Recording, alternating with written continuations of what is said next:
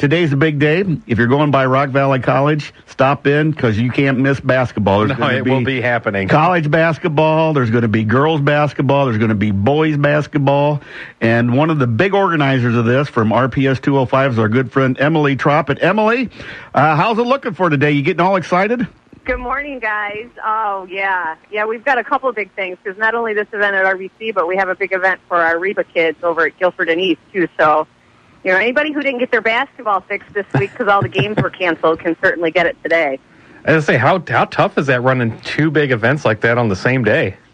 Well, we have a great group of people who handle the Reba. At this point, that committee is just like a well-oiled machine, obviously. You guys have heard about how far that group has come.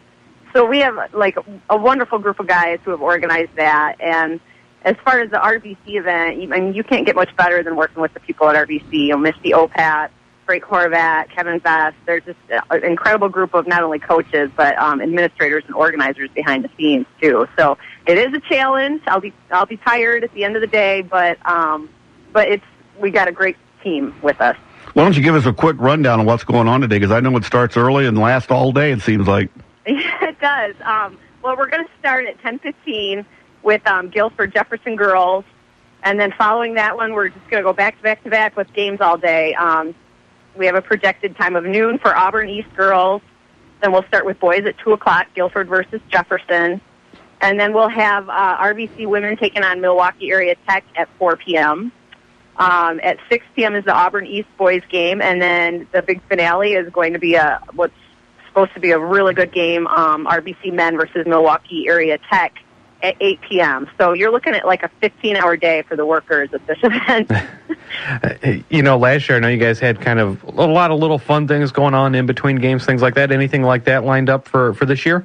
We did have a lot of that stuff. We had a lot of like 3-point contests and cheerleading competitions last year.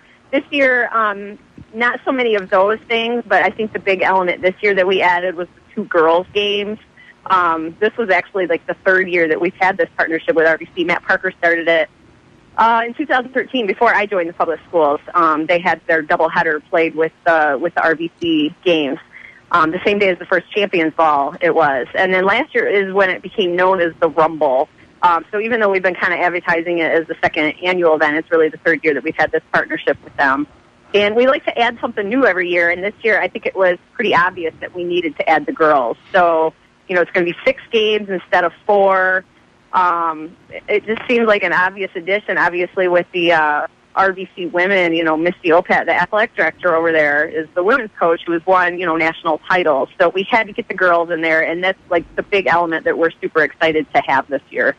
I know you're a little bit earlier this year because last year I think it was like the last week of the Nick 10 season or the last games of the regular season. Was that an adjustment that the coaches wanted to make, or it just worked out better for everybody? No, I mean, it's tough for everybody. I mean, that was one of the things that we definitely, it's kind of hard having it right on the heels of the holiday break for everybody, especially when you have so many cancellations this week. Not a lot of people were able to fit practice in before the event. But I don't think people realize the domino effect you have when you have to try to reschedule all these games to make them all fit on one day. You're dealing with the Nick 10 teams. We had to work around RBC's schedule, obviously, and who they were playing at home. So it was really only a couple of days on the calendar that we had an option of having it, and January 10th just happened to work out this year. Was there any worry as the week was going on with the way the weather was, whether or not you'd get it in and what you'd do otherwise? Yeah, I mean, you guys, maybe you know better than I do, but I don't remember if Saturday, what is the IHSA law? Because Saturday, I could never remember games ever really being canceled on Saturday. Yeah, not too often, no. Yeah, I mean, it was always on Fridays because there was no school, but most of the time on Saturday, events usually run, and with the exception of some blizzard coming in. So I wasn't really worried, that we wouldn't have it today at all. I just was kind of, it was a little disappointing not having school all week and being able to promote it in the schools and stuff, but we added a couple of media partners this year that have really been pushing it. We had our media day on Tuesday with all the, TV stations came out and have really been promoting it. So I think that we'll have a nice crowd there. Yeah, can you tell us how much it costs to get in and what they can do? They got good concessions there because I ate a lot of popcorn last year. So pickles. Yeah. admission is $5 an adult, $3 for a student, and you can, re-enter throughout the day. It's your hand stamp. So it's really, for 6 games, that's kind of a bargain, I think. Put on the old reporter hat for a second. When you look at the games, what are you kind of excited about seeing? I'm excited to see the RBC games, to be honest. Mm-hmm. Those are, I don't think people, or maybe people have realized by this point, the caliber play that we have in our backyard here at RBC. I think both the men's and the women's games will be really good games today.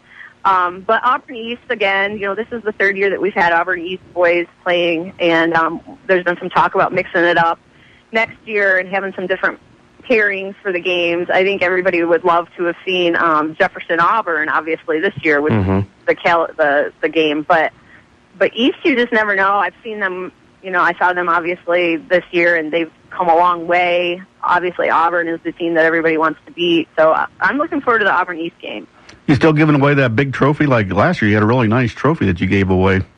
Auburn won that one for the for all the little, like the 3-point contests and all the kind of fun stuff in between.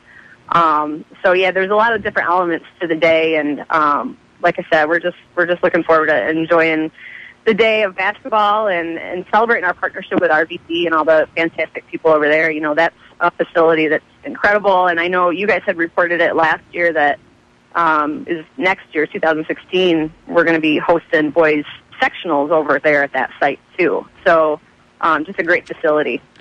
Nothing like looking into the future before an event has even happened. I mean, what's the future of this kind of event? Is anything else you guys want to add or do differently as the future goes along? I don't. Yeah, absolutely. This is one that we keep building on every year. Obviously, the REBA element was another one that we talked about this year, which I don't think we've talked about this yet, but all REBA players can, once they're done with their Jamboree games today, can run over to RBC, and if they wear their jersey, they can get into the game free. So we're kind of celebrating our youth at the event, too, and I think there's maybe an opportunity to add, that element to it in the future a little bit more, but we're starting with, letting them get in free and kind of recognizing them a little bit today.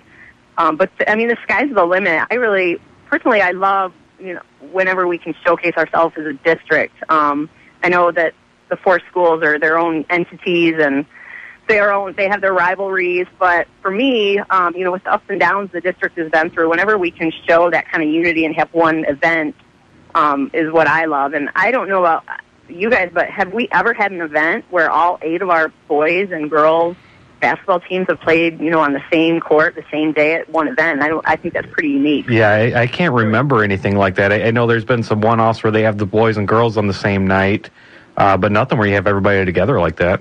Like in the whole district, right. Yeah. And to do it with RBC, which we have so many of our players that go on and do so well there, it's a great event. It's a great event. And at REBA today, I think they're playing in the Guilford Fieldhouse, the new Fieldhouse, right? That'll be kind of nice for them, right?